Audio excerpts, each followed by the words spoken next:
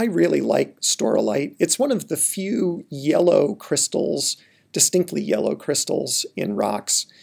This one is barely pleochroic, just a little bit, but it's that gigantic grain with all of the inclusions in it.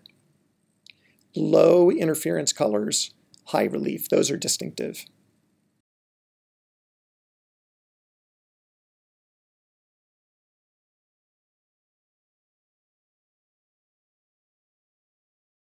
This is a cluster of small grains. It's actually a pseudomorph after sillimanite. So there's a bunch of muscovite in there as well.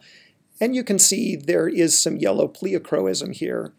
Across the polars, all low interference colors. Anything that's high interference color there is muscovite.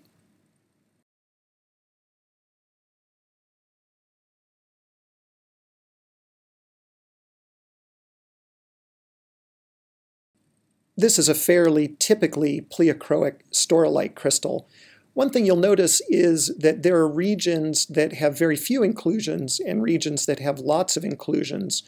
The areas that have few inclusions have overgrown or replaced sheet silicates, muscovite, chlorite, and the areas that have more inclusions overgrew quartz.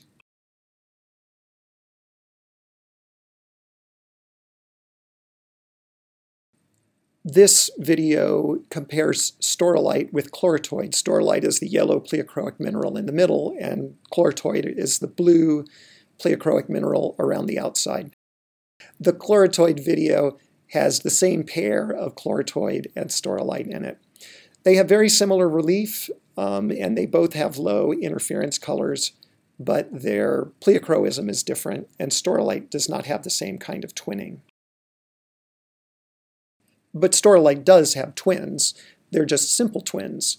Here is a very large staurolite crystal. One side is more pleochroic than the other, it's darker than the other. That's because there's a twin boundary running between those two domains. When I cross the polars, you can see they're at different orientations because they go extinct at different angles of rotation of the stage.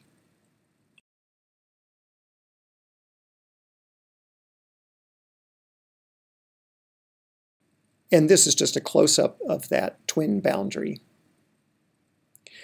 I confess one of the reasons I went into metamorphic petrology is because so many minerals have different colors. Staurolite's yellow, chloritoid is blue, chlorite is green, biotite is brown. So optical mineralogy is a little bit easier with metamorphic rocks, I think, than with igneous rocks. And one last staurolite. This is from a metavolcanic rock. I don't know why it is, but staurolite in metavolcanic rocks does tend to be darker yellow than staurolite in metapilitic rocks, in metamorphosed mudstones, even though it's much more common in metamorphosed mudstones.